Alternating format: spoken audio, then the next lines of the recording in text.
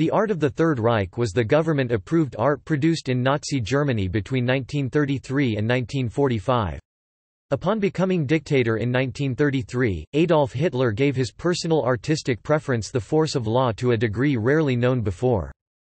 In the case of Germany, the model was to be classical Greek and Roman art, seen by Hitler as an art whose exterior form embodied an inner racial ideal.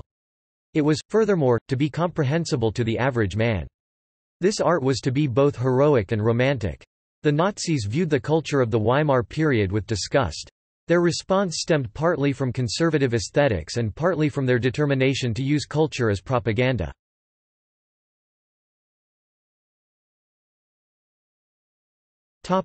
Theory.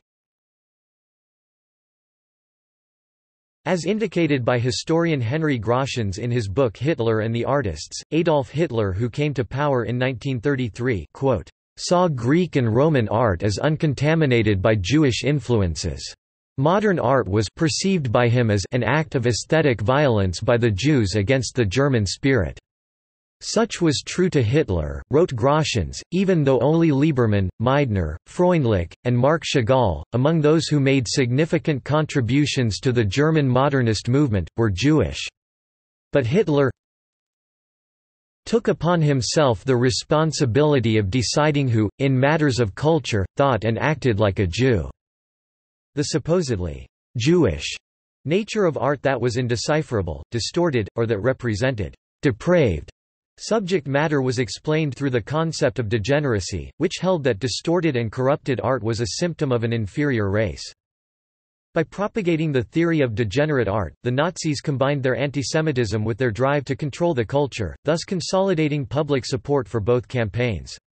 Their efforts in this regard were unquestionably aided by a popular hostility to modernism that predated their movement.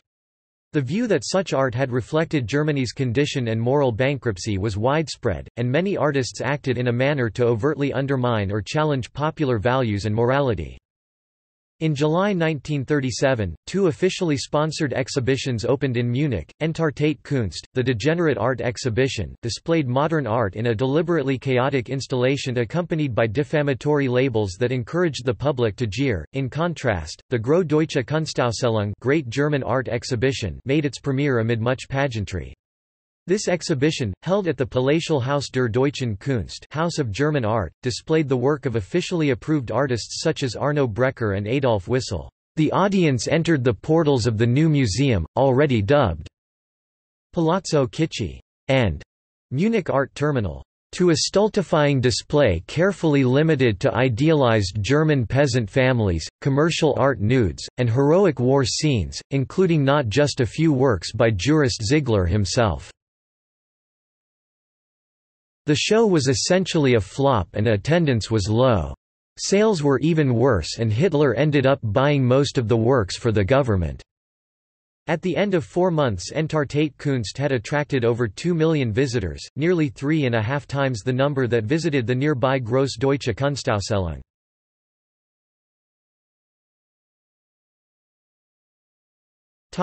Historical background. The early 20th century was characterized by startling changes in artistic styles. In the visual arts, such innovations as Cubism, Dada and Surrealism, following hot on the heels of Symbolism, Post-Impressionism and Fauvism, were not universally appreciated.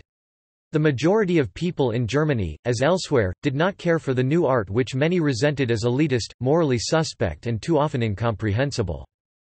During recent years, Germany had become a major center of avant-garde art. It was the birthplace of Expressionism in painting and sculpture, the atonal musical compositions of Arnold Schoenberg, and the jazz-influenced work of Paul Hindemith and Kurt Weill.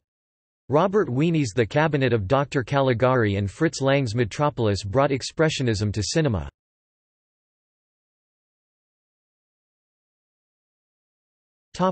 Creation of the Reichskulturkammer.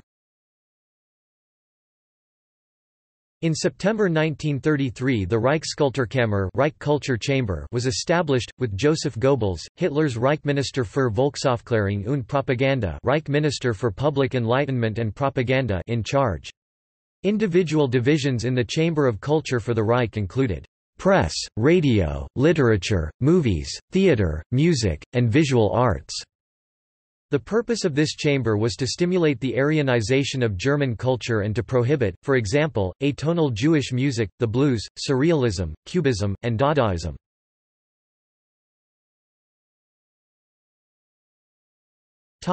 Laws targeting culture in the Third Reich. By 1935 the Reich Culture Chamber had 100,000 members. Goebbels made clear that, "In the future only those who are members of the chamber will be allowed to be productive in our cultural life.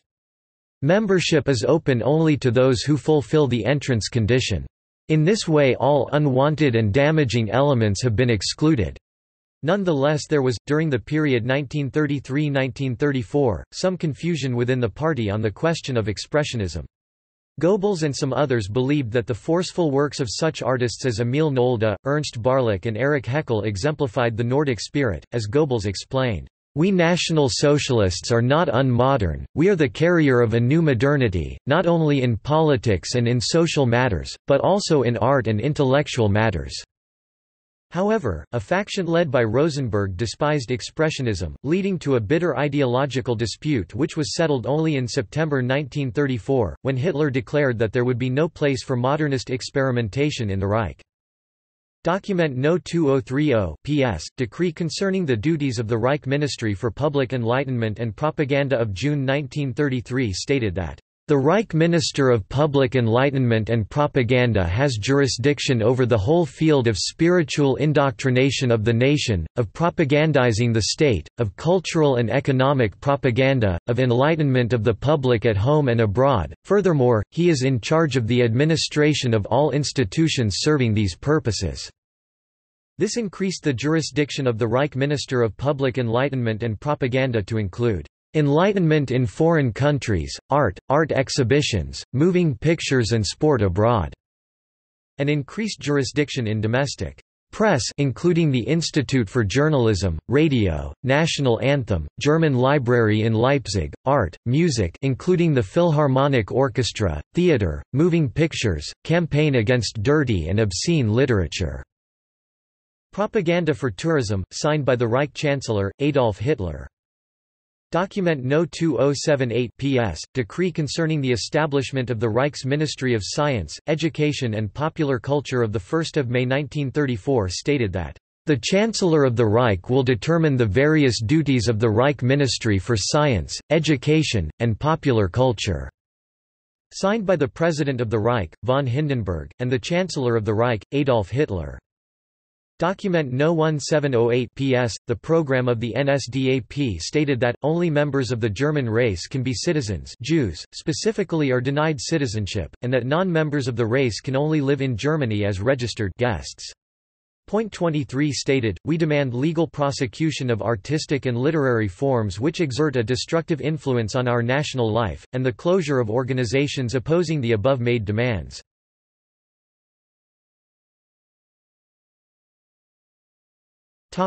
Genres in the Third Reich.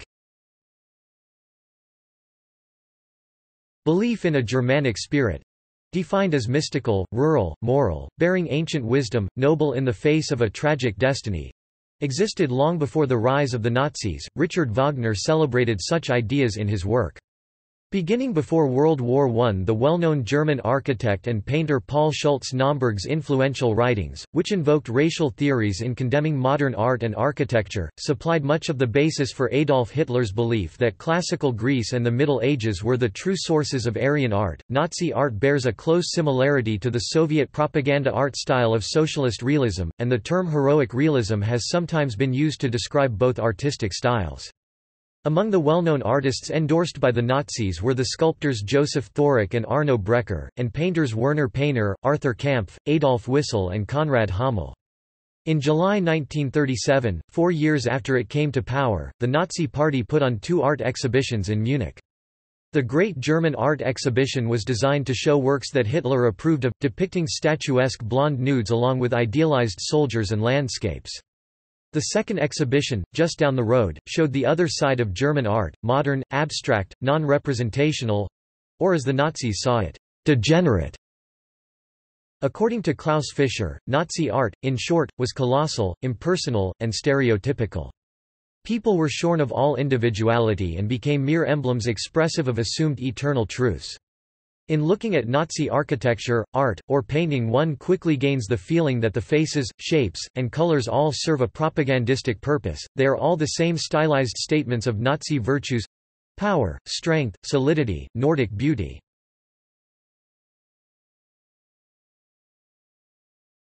Topic: Painting. Art of the Third Reich was characterized by a style of romantic realism based on classical models. While banning modern styles as degenerate, the Nazis promoted paintings that were narrowly traditional in manner and that exalted the blood and soil values of racial purity, militarism, and obedience. Other popular themes for Nazi art were the Volk at work in the fields, a return to the simple virtues of Heimat, love of homeland, the manly virtues of the National Socialist struggle, and the lauding of the female activities of childbearing and raising, symbolized by the phrase Kinder, Küche, Kirche, children, kitchen, church.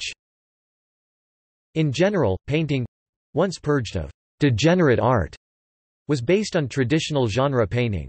Titles were purposeful: Fruitful Land, Liberated Land, Standing Guard, Through Wind and Weather, Blessing of Earth, and the like. Hitler's favorite painter was Adolf Ziegler, and Hitler owned a number of his works.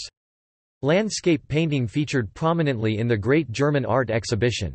While drawing on German Romanticism traditions, it was to be firmly based on real landscape, German's Lebensraum, without religious moods. Peasants were also popular images, reflecting a simple life in harmony with nature. This art showed no sign of the mechanization of farm work. The farmer labored by hand, with effort and struggle.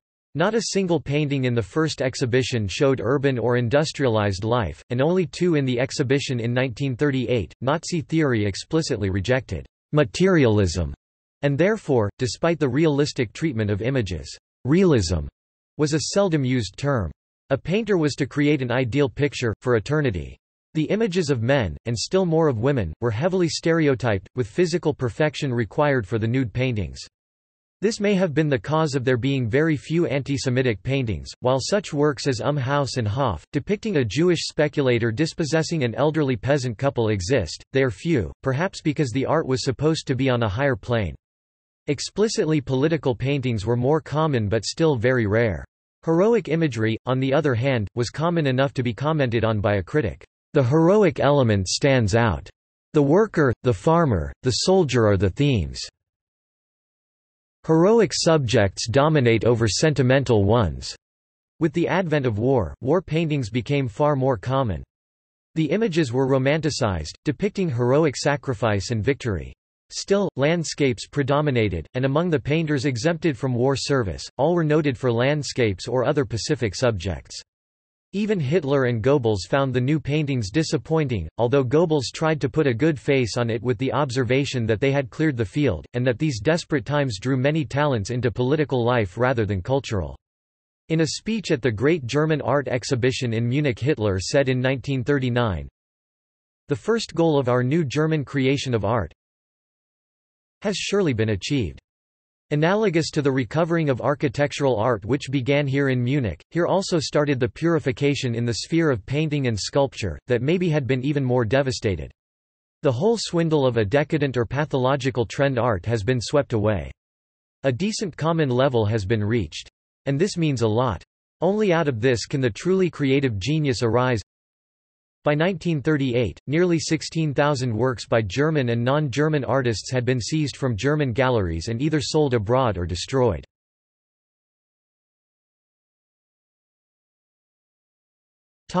Sculpture. The monumental possibilities of sculpture offered greater material expression of the theories of Nazism. The Great German Art Exhibition promoted the genre of sculpture at the expense of painting.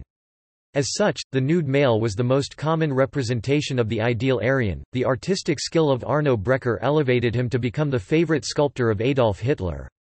Joseph Thorik was another official sculptor whose monumental style suited the image the Third Reich wished to communicate to the world.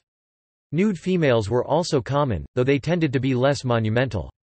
In both cases, the physical form of the ideal Nazi man and woman showed no imperfections.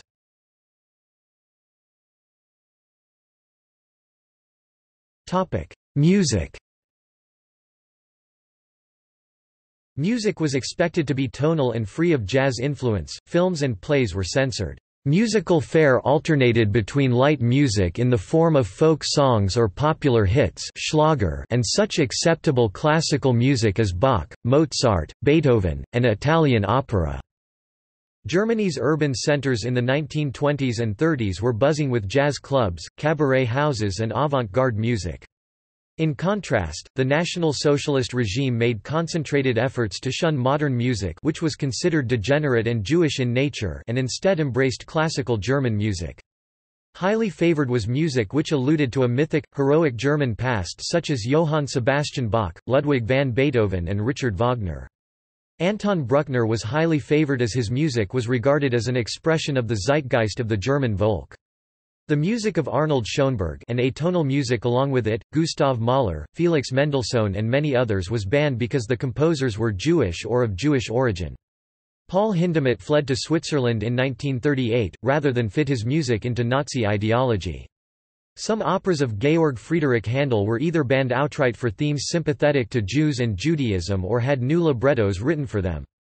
German composers who had their music performed more often during the Nazi period were Max Reger and Hans Pfitzner. Richard Strauss continued to be the most performed contemporary German composer, as he had been prior to the Nazi regime. However, even Strauss had his opera The Silent Woman banned in 1935 due to his Jewish librettist Stefan Zweig. Music by non-German composers was tolerated if it was classically inspired, tonal, and not by a composer of Jewish origin or having ties to ideologies hostile to the Third Reich. The Nazis recognized Franz Liszt for having German origin and fabricated a genealogy that purported that Frédéric Chopin was German, and the Nazi governor-general of occupied Poland even had a Chopin Museum built in Krakow. Music of the Russian Peter Tchaikovsky could be performed in Nazi Germany even after Operation Barbarossa. Operas by Gioacchino Rossini, Giuseppe Verdi and Giacomo Puccini got frequent play. The most performed modern non-German composers prior to the outbreak of war were Claude Debussy, Maurice Ravel, Jean Sibelius and Igor Stravinsky. After the outbreak of war, the music of German allies became more often performed, including the Hungarian Bela Bartók, the Italian Ottorino Respighi and Finnish Jean Sibelius. Composers of enemy nations such as Debussy, Ravel and Stravinsky were largely banned and almost never performed, although there were some exceptions. There has been controversy over the use of certain composers' music by the Nazi regime, and whether that implicates the composer as implicitly Nazi. Composers such as Richard Strauss, who served as the first director of the Propaganda Ministry's music division, and Karl Orff have been subject to extreme criticism and heated defense. Jews were quickly prohibited from performing or conducting classical music in Germany. Such conductors as Otto Klemperer, Bruno Walter, Ignaz Waghalter, Joseph Krips, and Kurt Sanderling fled Germany. Upon the Nazi seizure of Czechoslovakia, the conductor Karel Anserl was blacklisted as a Jew and was sent in turn to the Theresienstadt and Auschwitz.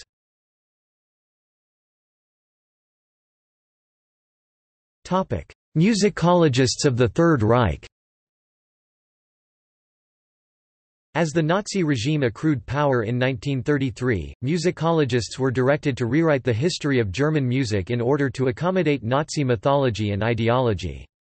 Richard Wagner and Hans Pfitzner were notable pre-existing composers who conceptualized a united order Volksgemeinschaft where music was an index of the German community. In a time of disintegration, Wagner and Pfitzner wanted to revitalize the country through music. In a book written about Hans Pfitzner and Wagner, published in Regensburg in 1939, followed not only the birth of contemporary musical parties, but also of political parties in Germany. The Wagner-Pfitzner stance contrasted ideas of other notable artists—Arnold Schoenberg and Theodor W. Adorno—who wanted music to be autonomous from politics, Nazi control and application. Although Wagner and Pfitzner came before the Third Reich, their sentiments and thoughts, Wagner's Gesamtkunstwerk, were appropriated by Hitler and his propagandists—notably Joseph Goebbels. According to Michael Meyer, The very emphasis on rootedness and on tradition music underscored Nazi understanding of itself in a dialectic terms. Old gods were mobilized against the false values of the immediate past to offer legitimacy to the epiphany of Adolf Hitler and the music representation of his realm. Composers, librettists, educators, critics, and especially musicologists, through their public statements, intellectual writings, and journals contributed to the justification of a totalitarian blueprint to be implanted through Nazification. All music was then composed for the occasions of Nazi pageantries, rallies, and conventions. Composers dedicated so-called consecration fanfares, inaugurations fanfares and flag songs to the Führer. When the Führer assumed power, the Nazi revolution was immediately expressed in musicological journalism. Certain progressive journalism pertaining to modern music was purged. Journals that had been sympathetic to the German viewpoint, entrenched in Wagnerian ideals, like the Zeitschrift für Musik and Die Musik, showed confidence in the new regime and affirmed the process of intertwining government policies with music. Joseph Goebbels used the Völkischer Beobachter, a journal that was disseminated to the general public in addition to elites and party officials, as an organ of Reich culture. By the end of the 1930s, the Mitteilungen der Reichsmusikammer became another prominent journal that reflected the music policy, organizational and personnel changes in musical institutions. In the early years of the Third Reich, the musicologists and musicians redirected the orientation of music, defining what was German music and what was not. Nazi ideology was applied to the evaluation of musicians for hero status. Musicians defined in the new German musical era were given titles of prophets, while their accomplishments and deeds were seen as direct accomplishments of the Nazi regime. The contribution of German musicologists led to the justification of Nazi power and a new German music culture in whole. The musicologists defined the greater German values that musicians would have to identify with, because their duty was to integrate music and National Socialism in a way that made them look inseparable. Nazi myth-making and ideology was forced upon the new musical path of the Third Reich rather than truly embedded in the rhetoric of German music.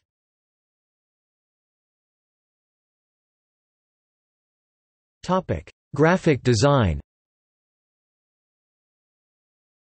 The poster became an important medium for propaganda during this period.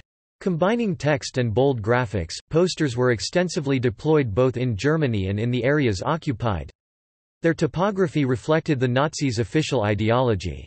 The use of Fraktur was common in Germany until 1941, when Martin Bormann denounced the typeface as Judenlettern and decreed that only Roman type should be used.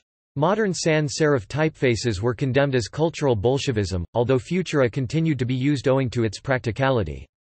Imagery frequently drew on heroic realism. Nazi youth and the SS were depicted monumentally, with lighting posed to produce grandeur. Graphic design also played a part in the Third Reich through the use of the swastika. The swastika was in existence long before Hitler came into power, serving purposes that were much more benign than the ones the swastika is associated with today. Because of the stark, graphic lines used to create a swastika, it was a symbol that was very easy to remember.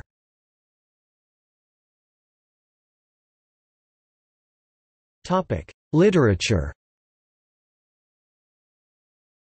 The Reich Chamber of Literature Reichsschriftstellungskammer.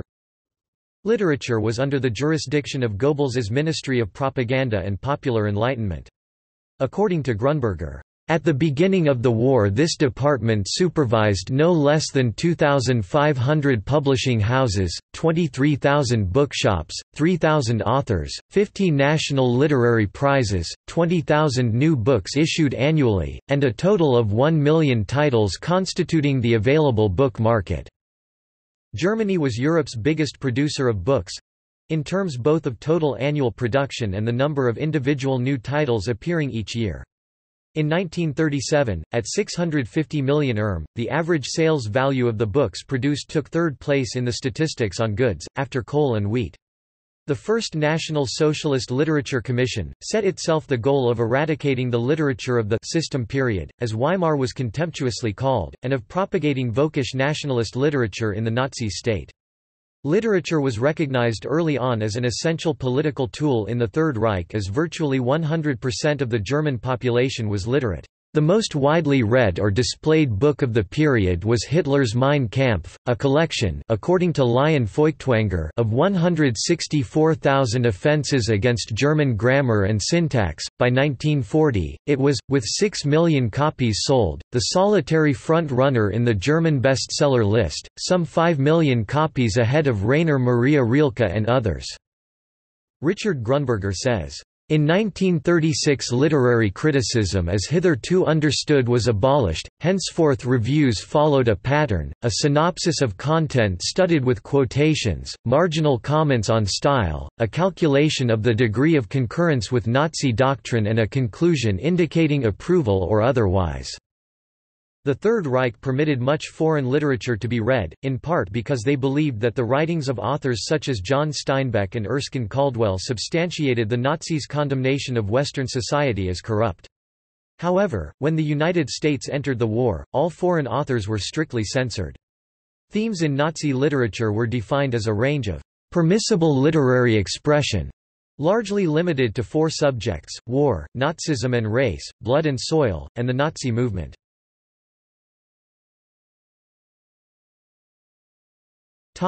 Fronterlebnis, war as a spiritual experience. This was one of the most popular themes during the interwar period.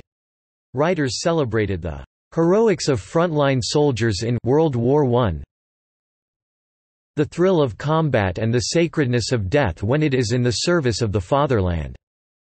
Popular writers in this genre included Ernst Junger and Werner Bumelberg, an ex-officer. Prominent books include Ernst Junger's Storm of Steel (1920), Struggle as Inner Experience (1922), Storms (1933), Fire and Blood (1925), The Adventurous Heart (1929), and Total Mobilization (1931). Topic: Blut und Boden, Blood and Soil. Novels in this theme often featured an instinctive and soil-bound peasant community that warded off alien outsiders who sought to destroy their way of life. The most popular novel of this kind was Hermann Lanza's Werewolf, published in 1910.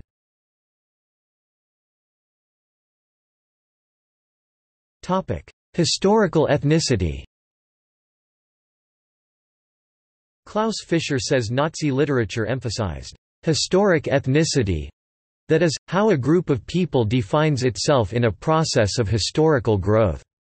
Writers tried to highlight prominent episodes in the history of the German people, they stressed the German mission for Europe, analyzed the immutable racial essence of Nordic man, and warned against subversive or un-German forces—the Jews, communists, or Western liberals. Prominent writers included, Erwin Guido Kolbenheyer, Die Bauhut, Elemente einer Metaphysik der Gegenwart, The Building Hut, Elements of a Contemporary Metaphysics, 1925, Alfred Rosenberg, Der Mythos des 20. Jahrhunderts, The Myth of the 20th Century, 1930, Joseph Weinheber, Hans Grimm, Volk ohne Raum, People Without Living Space, 1926, and Joseph Goebbels, Michael, 1929.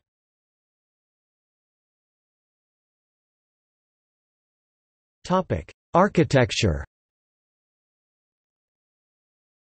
Hitler favored hugeness, especially in architecture, as a means of impressing the masses. A once mediocre artist and aspiring architect, Hitler also pronounced upon the decadence of modern art and pushed his planners to create monumental buildings in older neoclassical or Art Deco styles.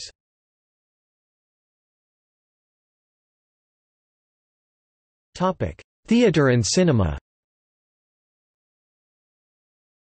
The Reich Film Chamber controlled the lively German film industry, while a film credit bank, also under Goebbels' control, centralized the financial aspects of film production. Approximately 1363 feature pictures were made in the Third Reich. 208 of these were banned after World War II for containing Nazi propaganda. Every film made in the Third Reich, including features, shorts, newsreels, and documentaries, had to be passed by Joseph Goebbels himself before they could be shown in public. Mass culture was less stringently regulated than high culture, possibly because the authorities feared the consequences of too heavy-handed interference in popular entertainment. Thus, until the outbreak of the war, most Hollywood films could be screened, including It Happened One Night, San Francisco, and Gone with the Wind.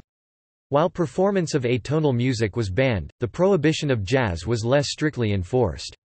Benny Goodman and Django Reinhardt were popular, and leading English and American jazz bands continued to perform in major cities until the war. Thereafter, dance bands officially played swing rather than the band jazz. A film premiered in Berlin on November 28, 1940, which was clearly a tool used to promote Nazi ideology. The release of the film Der ewige Jude, The Eternal Jew, was only 2 months prior to the announcement made by German officials of the establishment of the ghetto in Lodz. The film was portrayed in the Nazi press as a documentary to emphasize the cinema as truth, when in reality it was nothing more than propaganda to raise hatred against the Jewish community in its viewers. The filmmaker, Fritz Hippler, used numerous visual techniques to portray Jews as a filthy, degenerate, and disease-infested population. Purporting to provide the viewer with an in-depth look at the Jewish lifestyle, the film showed staged scenes of Lodz, soon to be ghetto, with the presence of flies and rats, to suggest a dangerous-to-life area of Europe, which in turn only perpetuated underlying superstition and fear to the viewer. To add to this staged and exaggerated scene of filth was a warning released by officials of the Reich, an advisory that Lodz is an area of widespread infectious disease. The film director utilized racist cinema to bolster the illusion that Jews were parasites and corruptors of German culture. Hippler made use of voice-overs to cite hate speeches or fictitious statistics of the Jewish population.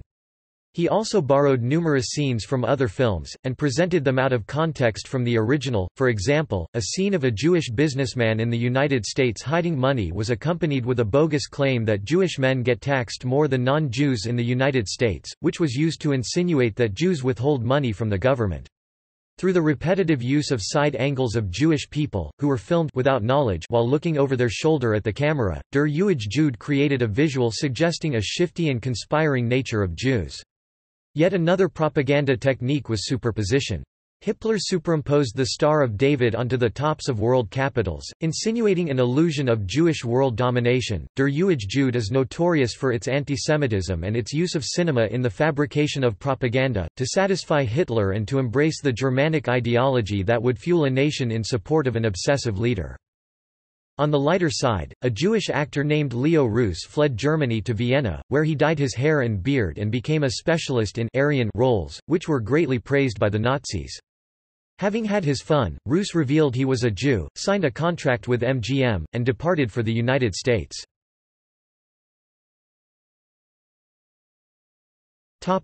The Hitler Museum.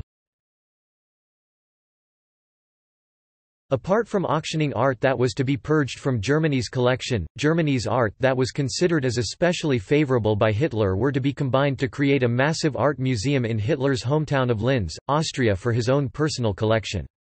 The museum to be by 1945 had thousands of pieces of furniture, paintings, sculptures and several other forms of fine craft. The museum was to be known as the Fear Museum.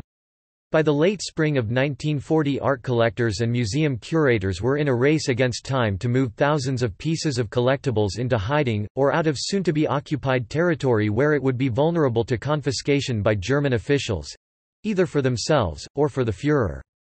On June 5, a particularly important movement of thousands of paintings occurred, which included the Mona Lisa, and all were hidden in the Lac Dieu Abbey located near Martial during the chaos of invasion by German forces. Art dealers did their best to hide artwork in the best places possible. Paul Rosenberg managed to move over 150 great pieces to a Libourne bank, which included works by Monet, Matisse, Picasso, and Van Gogh. Other collectors did whatever they could to remove France's artistic treasures to the safest locations feasible at the time, filling cars, or large crates en route to Vichy, or south through France and into Spain to reach transport by boat. Art dealer Martin Fabiani moved mass quantities of pictures, drawings and paintings to be boarded onto a ship so that the prized possessions were to be in safer keeping on British soil in Bermuda, although when the ship's contents arrived, complications arose over proof of ownership of foreign assets from France. British consuls were wary of exports and carefully inspected shipments from France, after which Fabiani's assets were relocated to Canada, in the charge of the Registrar of the Exchequer Court of Canada, where they were to remain until the end of the war. Similar shipments landed in New York, all in an effort to protect artistic treasures from confiscation, theft, and destruction. By the end of June, Hitler controlled most of the European continent. As people were detained, their possessions were confiscated. If they were lucky enough to escape, their belongings left behind or in storage became the property of Germany. By the end of August, officials of the Reich were granted permission to access any shipping containers and remove any desirable items inside. As well as looting goods that were to be shipped out of occupied territories, Arthur Seyss-Inquart authorized the removal of any objects found in houses during the invasion, after which a long and thorough search was in effect for European treasures. Artwork became an important commodity in the German economy. No one in German or Axis-controlled countries was allowed to invest outside of the new Germanic-controlled territory, which in turn created a self-contained market. With few options available for investments, art was of great importance to anyone with cash, including the Führer himself, as a safe form of investment, and even in trade for the lives of others. At the height of trading in 1943, art was used by Peter de Boers, who was the head of Dutch Association of Art Dealers, and the largest seller to Germans in the Netherlands, in the exchange of the release of his Jewish employee. Demand began to increase dramatically, forcing prices to rise, and only furthering the desire to discover hidden treasures within occupied territory. As exploration continued within occupied France, and by order of the Führer, a list was created which included all of the great works of art in France, and the German currency unit began to open private bank units which contained countless collectors' property and possible items on the list. The owner of the vault was required to be present. One particular investigation of a vault was that of Pablo Picasso. He chose a rather clever tactic when soldiers searched the contents of his vault. He packed his own artworks with countless other artists' works of his collection in a chaotic manner, with the result that the investigators thought that nothing in the collection was significant, and took nothing. As confiscations began to pile up in massive quantities, the items filled the Louvre, and forced Reich officials to use the Jeu de Paume, a small museum, for additional space, and for proper viewing of the collection. The grand stockpile of art was ready for Hitler to choose from. The Führer had first choice for his own collection, second were objects that would complete collections of the Reichsmarschall, third was intended for whatever was useful to support Nazi ideology, a fourth category was created for German museums. Everything was supposed to be appraised and paid for, with proceeds being directed to French war orphans. Hitler also ordered the confiscation of French works of art owned by the state and the cities. Reich officials decided what was to stay in France, and what was to be sent to Linz. Further orders from the Führer also included the return of artworks that were looted by Napoleon from Germany in the past. Napoleon is considered the unquestioned record holder in the act of confiscating art.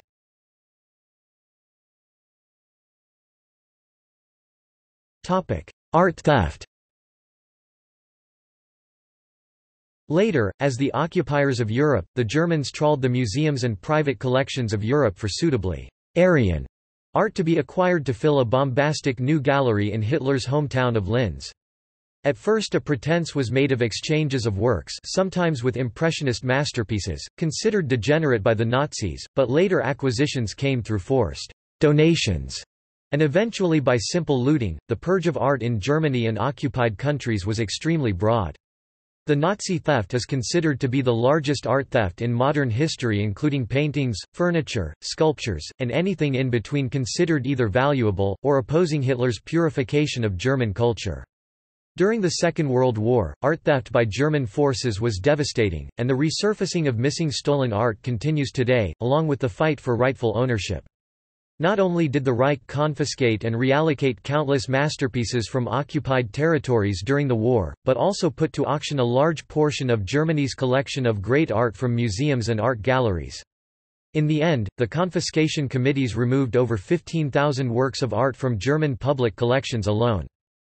It took 4 years to refine the Nazi art criteria. In the end, what was tolerated was whatever Hitler liked, and whatever was most useful to the German government from the point of view of creating propaganda. A thorough head-hunting of artists within Germany was in effect from the beginning of the Second World War, which included the elimination of countless members within the art community. Museum directors that supported modern art were attacked, artists that refused to comply with Reich-approved art were forbidden to practice art altogether. To enforce the prohibition of practicing art, agents of the Gestapo routinely made unexpected visits to artists' homes and studios.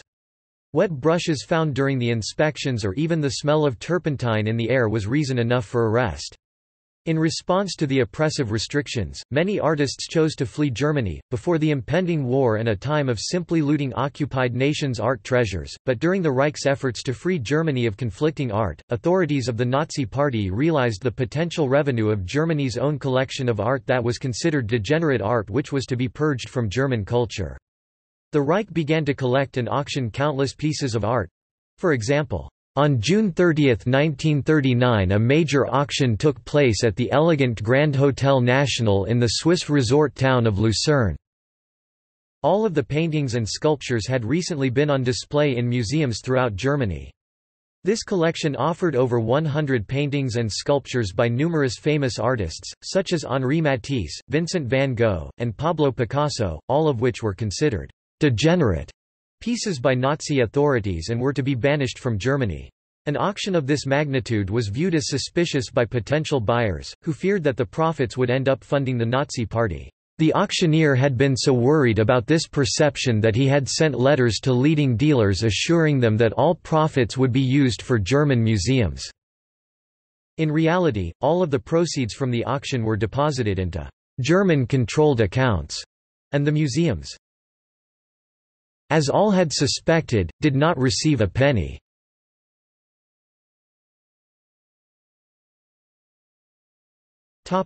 Individual NSDAP artists. According to Klaus Fischer, many German writers, artists, musicians, and scientists not only stayed but flourished under the Nazis, including some famous names such as Werner Heisenberg, Otto Hahn, Max Planck, Gerhard Hauptmann, Gottfried Benn, Martin Heidegger, and many others. In September 1944, the Ministry of Public Enlightenment and Propaganda prepared a list of 1,041 artists considered crucial to National Socialist culture, and therefore exempt from war service.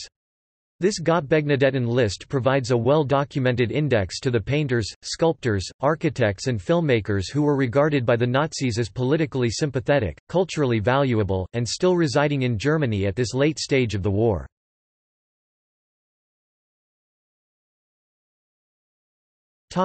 Official painters.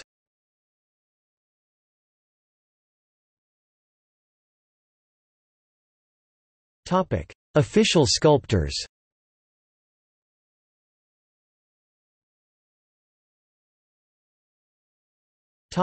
Musicians.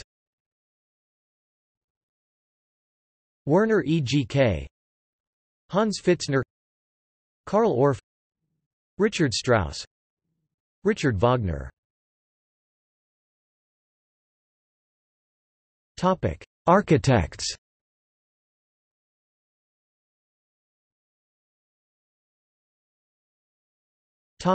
Writers.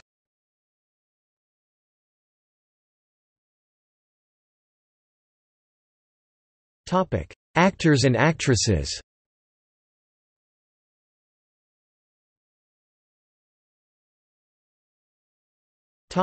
Degenerate art forms. Hitler's rise to power on January 31, 1933, was quickly followed by actions intended to cleanse the culture of degeneracy. Book burnings were organized, artists and musicians were dismissed from teaching positions, artists were forbidden to utilize any colors not apparent in nature, to the normal eye, and curators who had shown a partiality to modern art were replaced by Nazi Party members. Through the Ministry of Propaganda or the air, the Nazis destroyed or quarantined the culture of all the nations they invaded.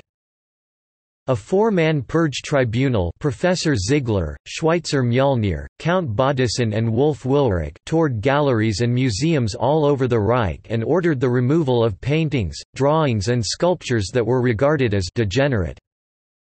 The swathe these four apocalyptic Norsemen cut through Germany's stored-up artistic treasure has been estimated at upwards of 16,000 paintings, drawings, etchings and sculptures, 1,000 pieces by Nolde, 700 by Haeckel, 600 each by Schmidt-Rottluff and Kirchner, 500 by Beckmann, 400 by Kokoschka, 300 to 400 each by Hofer, Pechstein, Barlich, Feininger and Otto Müller, 200 to 300 each by Dix, Gross Paris and Corinth, 100 by Lembrick, as well as much smaller numbers of Cézannes, Picassos, Matisses, Gauguins, Van Goghs, Brocks, Pissaros, Duffys, Kirikos and Max Ernst. In 1939, 4,000 of those works seized were burned in the courtyard of the headquarters of the Berlin Fire Brigade. The term Entartung or degeneracy had gained popularity in Germany by the late 19th century when the critic and author Max Nordau devised the theory presented in his 1892 book, Entartung. Nordau drew upon the writings of the criminologist Cesare Lombroso, whose The Criminal Man, published in 1876, attempted to prove that there were born criminals whose atavistic personality traits could be detected by scientifically measuring abnormal physical characteristics. Nordau developed from this premise a critique of modern art, explained as the work of those so corrupted and enfeebled by modern life that they have lost the self-control needed to produce coherent works. Explaining the painterliness of Impressionism as the sign of a diseased visual cortex, he decried modern degeneracy while praising traditional German culture. Despite the fact that Nordau was Jewish, as was Lombroso, his theory of artistic degeneracy would be seized upon by German National Socialists during the Weimar Republic as a rallying point for their anti-Semitic and racist demand for Aryan purity in art. Germany lost thousands of intellectuals, artists, and academics, including many luminaries of Weimar culture and science. According to Raphael Scheck, Fischer says that as soon as Hitler seized power, many intellectuals rushed to the exits.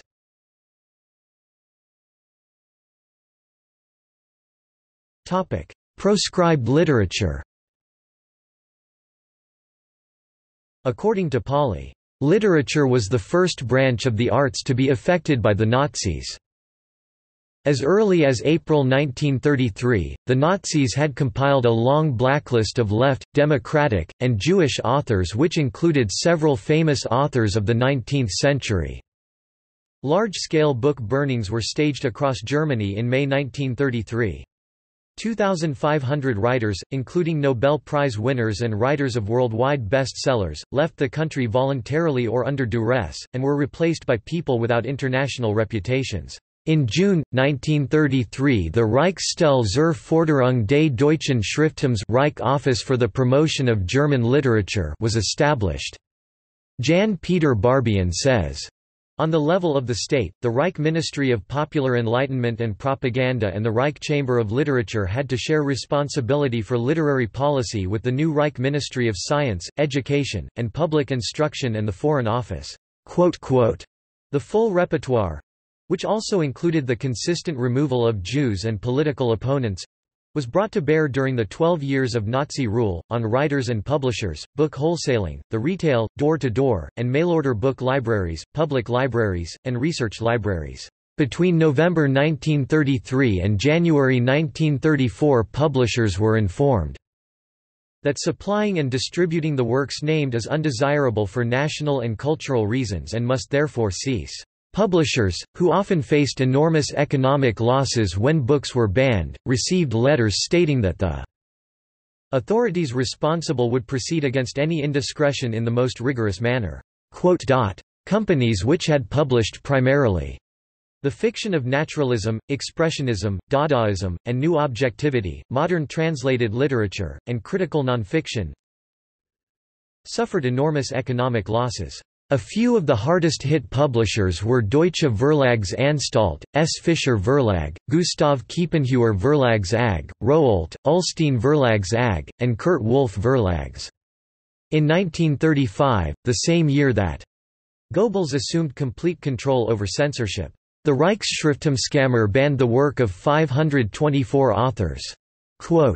The Office for the Supervision of Ideological Training and Education of the NSDAP became another watchdog of the state, spying on writers, developing black lists, encouraging book burnings, and emptying museums of non-German works of art. Punishments varied, some individuals were censored or had their work destroyed or publicly ridiculed, while others were incarcerated in concentration camps.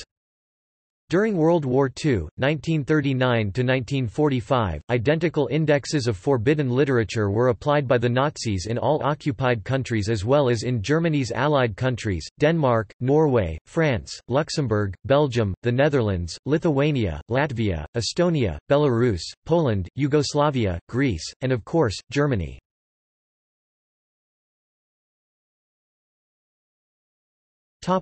Book burnings. Described as a cleaning action or Sauberung, book burnings, known as the Bücherverbrennung in Germany, and sometimes referred to as the Bibliokost, began on May 10, 1933, when the Association of German Students confiscated some 25,000 books from the Institute for Sexual Research and several captured Jewish libraries, which were burned in Opernplatz. Like a lit fuse, the bonfire triggered book burning in other cities all over Germany, including Frankfurt and Munich, where the burnings were part of an orchestrated program, including music and speeches. Political police groups like the SA, the SS, and the Gestapo unleashed a campaign of intimidation that often frightened people into burning their own books. The blind writer Helen Keller published an open letter to German students: "You may burn my books and the books of the best minds in Europe, but the ideas those books contain have passed through millions of channels and will go on."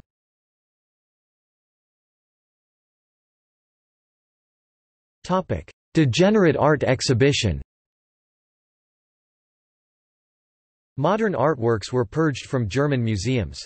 Over 5,000 works were initially seized, including 1,052 by Nolde, 759 by Haeckel, 639 by Ernst Ludwig Kirchner and 508 by Max Beckmann, as well as smaller numbers of works by such artists as Alexander Archipenko, Marc Chagall, James Ensor, Henri Matisse, Jean Metzinger, Pablo Picasso and Vincent van Gogh. These became the material for a defamatory exhibit, Entartate Kunst, Degenerate Art, featuring over 650 paintings, sculptures, prints, and books from the collections of 32 German museums, that premiered in Munich on July 19, 1937, and remained on view until November 30 before traveling to 11 other cities in Germany and Austria. In this exhibition, the artworks were deliberately presented in a disorderly manner, and accompanied by mocking labels. To protect them, children were not allowed in. Coinciding with the Entartate Kunst exhibition, the Große Deutsche Kunstausstellung, Great German Art Exhibition, made its premiere amid much pageantry.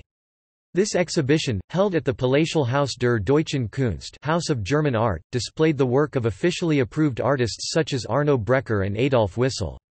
At the end of 4 months, Entartate Kunst had attracted over 2 million visitors, nearly 3.5 times the number that visited the nearby Große Deutsche Kunstausstellung. The Degenerate Art exhibition included works by some of the great international names Paul Klee, Oskar Kokoschka, and Wassily Kandinsky, along with famous German artists of the time such Max Beckmann, Emil Nolde, and Georg Gross. The exhibition handbook explained that the aim of the show was to reveal the philosophical, political, racial and moral goals and intentions behind this movement, and the driving forces of corruption which follow them." Works were included, if they were abstract or expressionistic, but also in certain cases if the work was by a Jewish artist, says Jonathan Petropoulos, professor of European history at Claremont McKenna College and author of several books on art and politics in the Third Reich.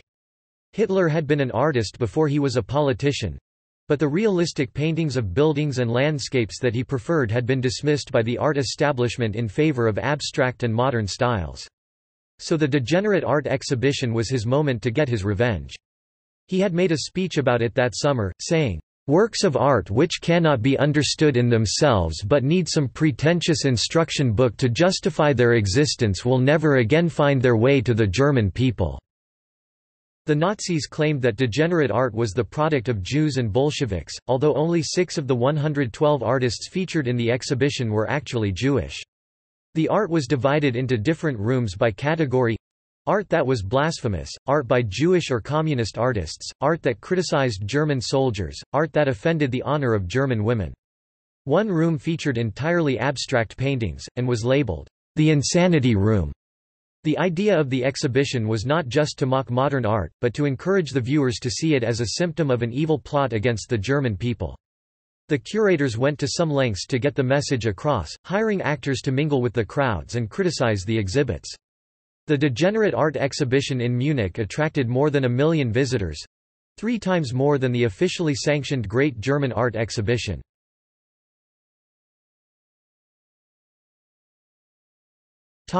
Individual artists forbidden in the Third Reich.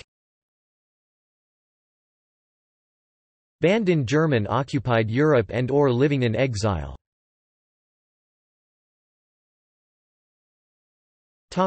See also: